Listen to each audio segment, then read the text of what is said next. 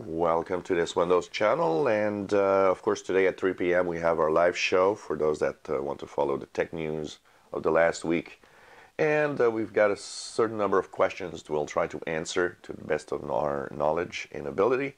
It's always difficult to answer questions when you're not in front of a PC because there's so many different ways and in the way that people explain their problems. And as a tech guy, I've often noticed that what they tell you and what the actual thing happening is in reality have always been a little different. So it's interesting to check that out. But some interesting questions today, of course. We're thinking of Windows 10 right now, as it is. We're a month away from what will be the next version of Windows, and in the insider ring, there's a Redstone 5 build, which is, the next version in the fall. So it means that already we are thinking of the future at Microsoft. And of course, some insiders with the skip ahead ring will have that build. Who knows, maybe this week. Apart from that, the rollout of Windows 10 Fall Creators Update is probably past the 80-85% now. And really, a lot of things seem to be happening and working great in that respect. So, I think it's been 2 releases in a row that Microsoft has done a pretty good job in the rollout.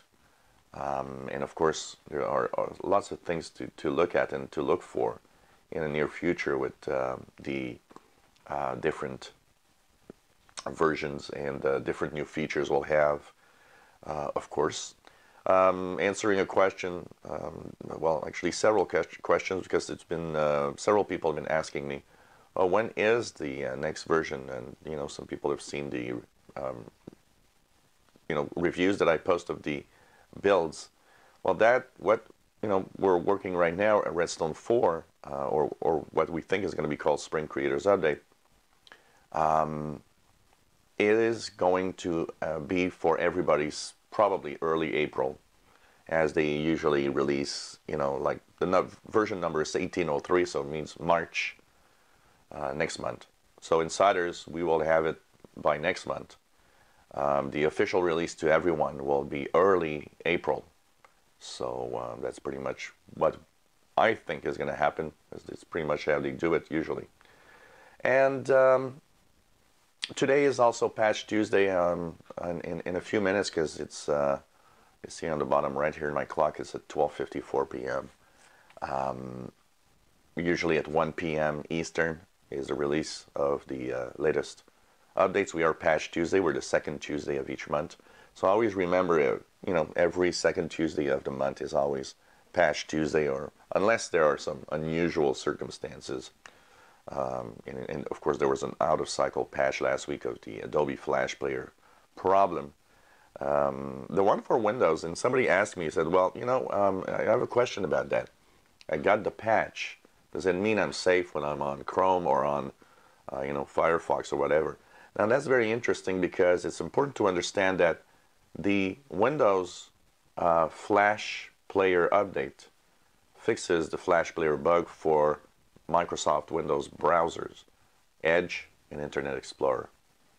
It does not touch the other browsers, because the other browsers are third-party software by other companies. So the Flash Player update actually is released with an update to the browser. So if you use Google Chrome, if you use Firefox, Opera, go and check for an update. There has been updates to these browsers to fix the Flash security problem. So that's the important thing to know about this. Microsoft's own Flash Player patch fix is for Microsoft's browsers. So as we continue with our videos and today's live shows, so there's going to be mostly live shows, I'll be posting also the blog post or the video about what's in the updates today, what will be the security updates we get on this Patch Tuesday in our cumulative updates. And of course, these updates will be for Windows 7, 8.1, and Windows 10, so we'll be talking about that probably later. as the blog post from Microsoft will be, posted on the internet with details of what's in there. If you enjoy my videos, please subscribe, give us thumbs up. Thank you for watching.